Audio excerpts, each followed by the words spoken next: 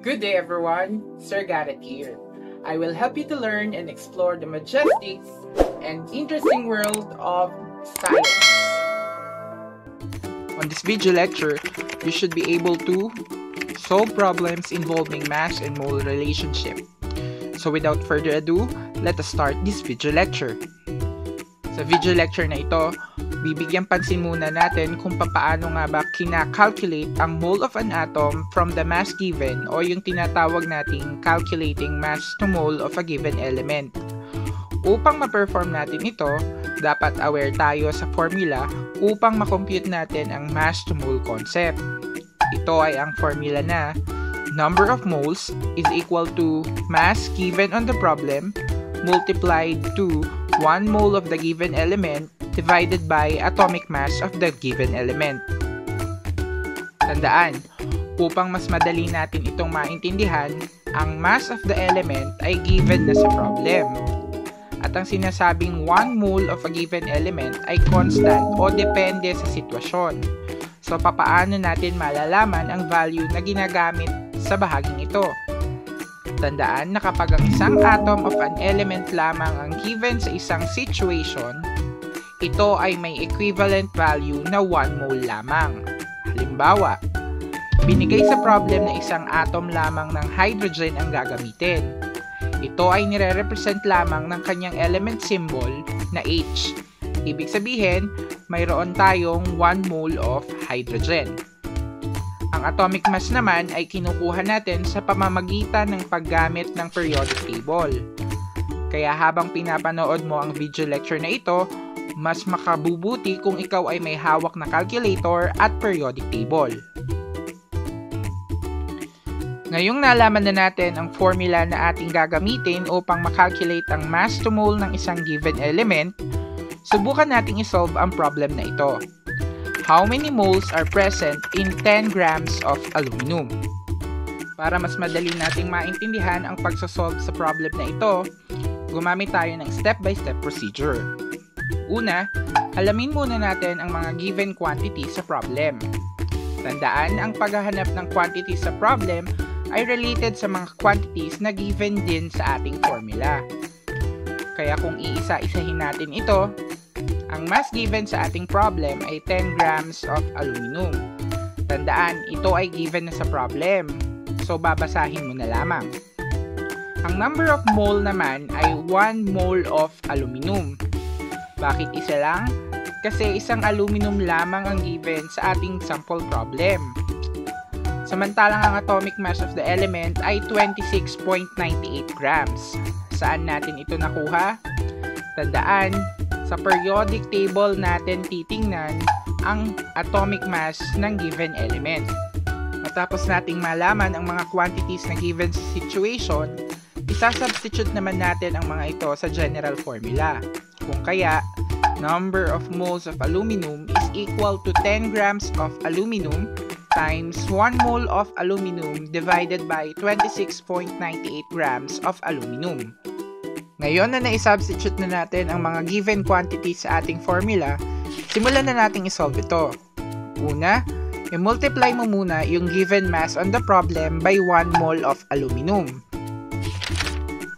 Ngayon, i-divide mo naman yung value ng atomic mass ng element sa naging product ng mass given sa problem at mole number. Take note, ika-cancel natin ang mga terms na makikita nating parehong mayroon sa numerator at denominator. Mapapansin natin na pareho silang may presence ng unit na gram, kung kaya ika-cancel natin ito upang matira ang unit ng mole. Kapag pinerform na natin ang last operation, dito na natin makukuha ang value ng moles na hinahanap natin batay sa given problem. Tayo ay magkakaroon ng final value na 0.3706 mole of aluminum o di kaya naman ay i-round off natin ito sa nearest thousands upang maging 0.371 mole of aluminum. Mas mainam kung 3 decimal places lamang ang ating kukunin. As usual, para makuha natin ito, gagamitin natin ang konsepto ng rounding off. Sa bahaging ito, mas mainam kung magkakaroon kayo ng pag-uusap ng iyong guro kung ilang decimal places lamang ang kailangan sa inyong magiging final answer. Tandaan ang mga steps na ito upang makuha natin ang value ng calculating mass to mole concept.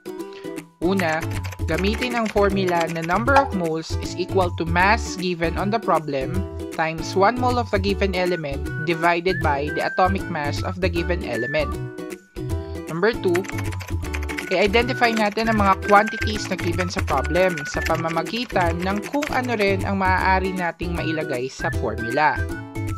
Then number 3, isa-substitute natin ang mga nahanap na quantities mula sa problem upang ma-perform natin ang mga operations at makuha natin ang final answer.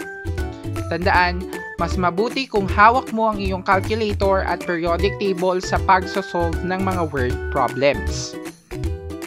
Matapos nating saglit na balikan ang proseso ng pag-calculate ng mass to mole concept, subukan mo namang sagutan ang pagsasanay na ito. How many moles are present in 34.2 grams of calcium? Your final answer should be in 3 decimal places only. Bibigyan kita ng 1 minuto upang sagutan ang word problem na ito. Maaari mong i-pause ang video lecture na ito kung sakaling hindi sapat ang 1 minuto upang makuha ang tamang kasagutan. Muli, bibigyan kita ng 1 minuto upang sagutan ito.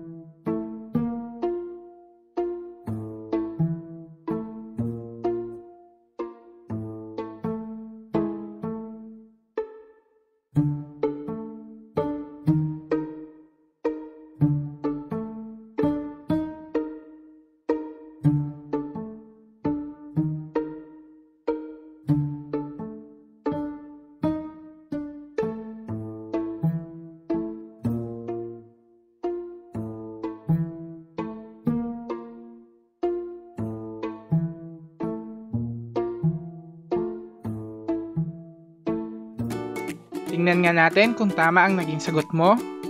Batay sa ating problem na how many moles are present in 34.2 grams of calcium, ito ay may mga given quantities na 34.2 grams of calcium as the mass given on the problem, 1 mole of calcium, at ang atomic mass ng calcium na 40.08 grams. Saan nga natin kinukuha ang atomic mass ng given element sa ating problem? Tama, ito ay makukuha natin sa pamamagitan ng pagtingin sa periodic table. Ngayon, substitute na natin ang mga given quantities sa formula. Number of moles of calcium is equal to 34.2 grams of calcium times 1 mole of calcium divided by 40.08 grams. Una, i-multiply muna natin ang given mass sa bilang ng mole of element, kaya 34.2 grams times 1 mole of calcium is equal to 34.2 gram per mole of calcium. Ngayon, i-divide naman natin ito by 40.08 grams. Tandaan na ika-cancel natin ang mga units na pareho nating makikita sa numerator at denominator, kung kaya, ang matitira na lamang dito ay ang unit na mole.